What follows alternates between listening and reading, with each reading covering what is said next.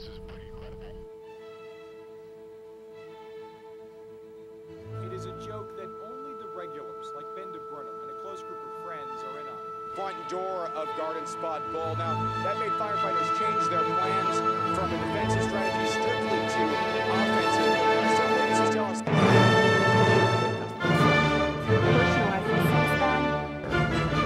I am thankful for what they've done. Brings in a lot of vehicles that are illegally parked. Jeff Martin opens the gate to the impound lot at In-Town Toll. Police say their hours on patrol in Red Lion will be cut by 37.5%.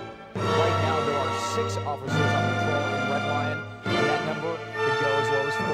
Making sure there was no shortage of bottled water and ice, and letting them adjust their routes. Betty Sherman's minivan was parked just a few feet from her Fulton Township home, but that didn't stop someone from going through it sometime Sunday night. It's not about shame. It's about lighting a little flame that, when put together, can take the darkness of what's past and turn it into a brighter future. Events like this is who we are. This is what we can do. Driving over one of these on your way into a turnpike toll and slowing down to pay cash may soon be a thing of the past.